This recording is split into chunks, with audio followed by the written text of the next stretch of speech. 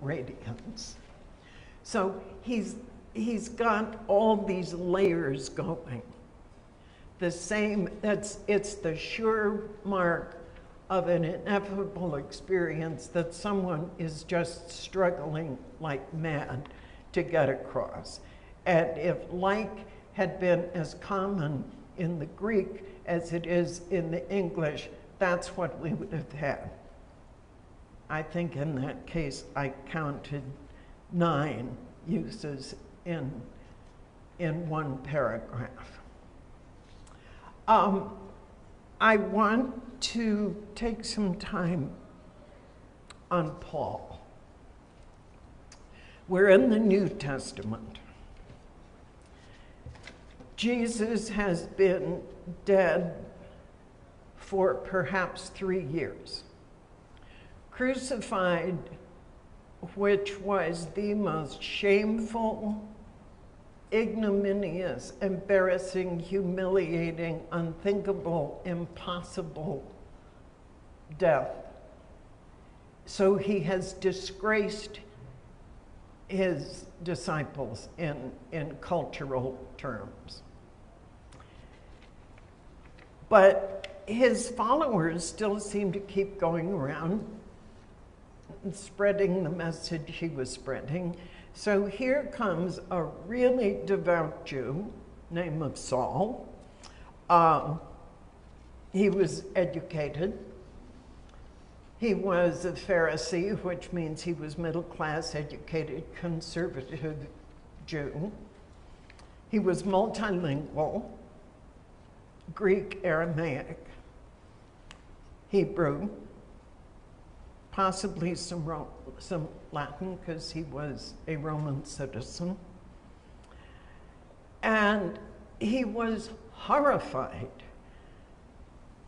at what he interpreted as the blasphemies on Judaic tradition that were being preached by these followers of this criminal who had just been executed. All we really know about him is he was not especially attractive. He was short, had kind of bow legs, didn't speak very well, but he wrote a terrific letter. He wrote, in fact, 13 of them. And in a couple of them, well, a couple of them get him into this presentation today. Saul was on his way. It was, you could say, a business trip. He was going from Jerusalem to Damascus in Syria because he'd been commissioned by the high priest to go and round up as many of these followers, these Jesusites, as he could find and haul them back to Jerusalem, where they would be tried for blasphemy and quite possibly executed. So here he goes, all murder and thunder. And his journey is interrupted when Shazam, out of nowhere, he is struck by a light. He is blinded. Tradition is that he fell off his horse, but there is no horse in Scripture. He's just struck down. He falls, and he hears a voice that says, "Saul, Saul, why do you persecute me?" Who are you? I am Jesus Christ, the man you are persecuting. And one thing leads to another. He is now blind. He is led by his companions into Damascus to the house of a man who heals him of his blindness, says, hey, stay, rest. And I'm distorting some details here in the interest of brevity, but essentially, he does just what PMH Atwater would expect him to do. He goes into seclusion. This life-changing experience has come upon him, and he hangs around town for a few days and then goes into Arabia, is there for some indeterminate amount of time, comes back to Damascus eventually after he's had his walkabout or whatever he was doing,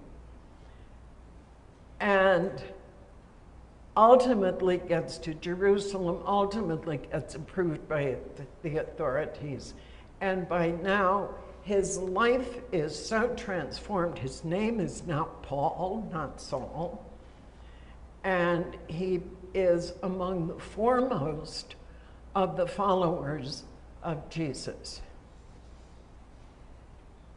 The first of the letters he writes comes about 20 years after that experience.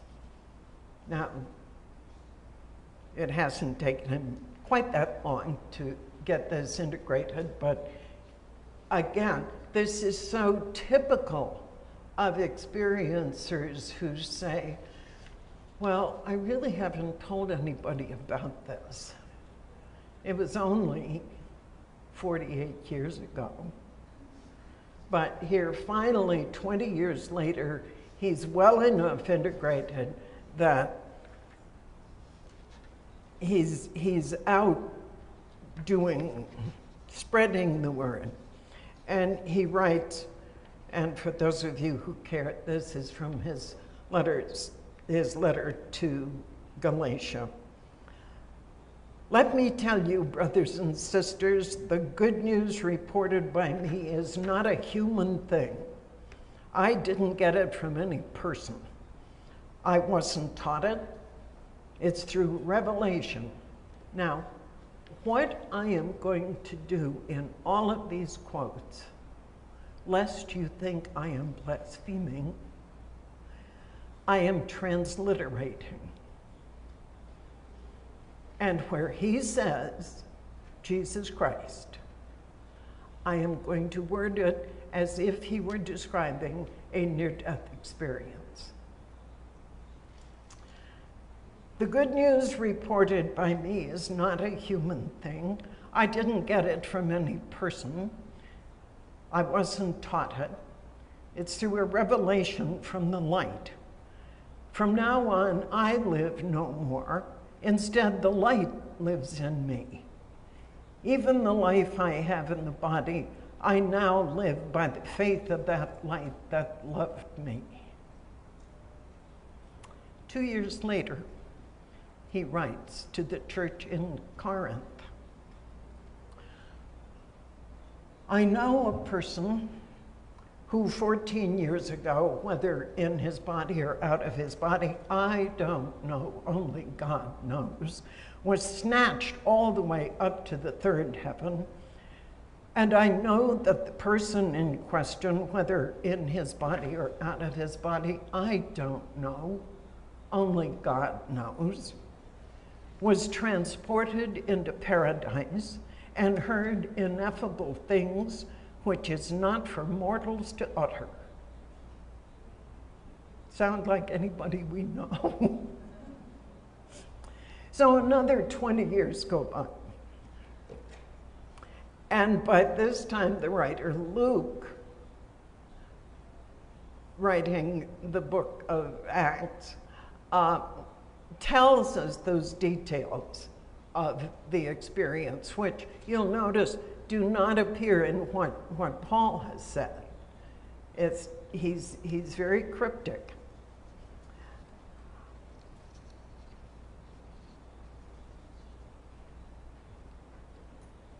Paul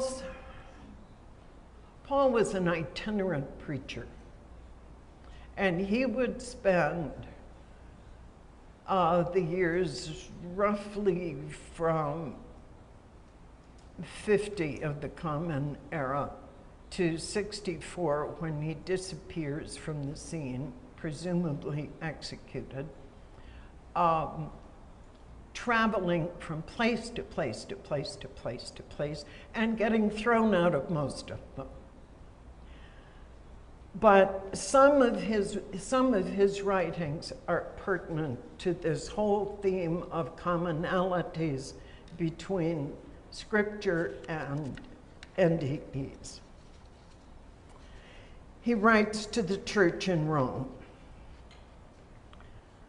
"I am convinced that neither death nor life, nor angels nor dominions, nor the present nor the future, nor miracles, nor the heights nor the depths, nor anything else in creation will ever be able to come between us and the divine love found in the light." To Corinth, he says, "Anyone who is in the light is a new creation. The old has passed away. Look, there's something new here. And it's all from God, because God was in the light, reconciling a world to himself. So we are ambassadors on the light's behalf." You've been listening to that all weekend. Same message. We are the ambassadors of the light. Now, when we talk about mission, and what a hard time we are having with ours, let me just read you Paul's description of his mission and some of what he encountered. 5 times I was given 9 and 30 lashes. 3 times I was beaten with sticks. Once I was stoned, which incidentally he was left for dead and could have been possibly have been the source of that NDE. Once with stones. 3 times I was shipwrecked. Besides all the traveling, danger of war, danger from robbers, danger from my own kind, danger from the Gentiles, danger in the city and the wilderness, danger on the sea, danger from false brothers, with toil and labor, sleepless nights, hunger and thirst, often not enough to eat, cold, lack of clothing. God, who is also the Father of light, knows, let him be praised forever, that I'm not lying. In Damascus, the king's governor stationed guards all around the city to catch me, and I had to be lowered out a window and over a wall, hidden in a basket, and slipped through his hands. Now that's a mission. Hopefully none of you has to go through anything quite like that. Though I expect that someplace in the world somebody may be doing something very similar. So we get to the gist of the mission, the message. Jane Smith says, "I said to the man, 'Can you tell me what it's all about? The whole world, I mean everything?' And he said, 'Yes.' He told me in only 3 sentences at the most. It was so simple. I remember saying to him, 'Of course.' I wondered, how on earth did I forget that? I do think I know what he was telling me, even though I cannot recall the actual 2 or 3 sentences. I know that it has to do with love. This love, this perfection, this godness, I believe that what it is all about is that the world will keep turning, and as we bring that into our consciousness and have it remain there all the time, our connection with God will be there. not somewhere in our unconscious. We will be consciously aware of who we are all the time.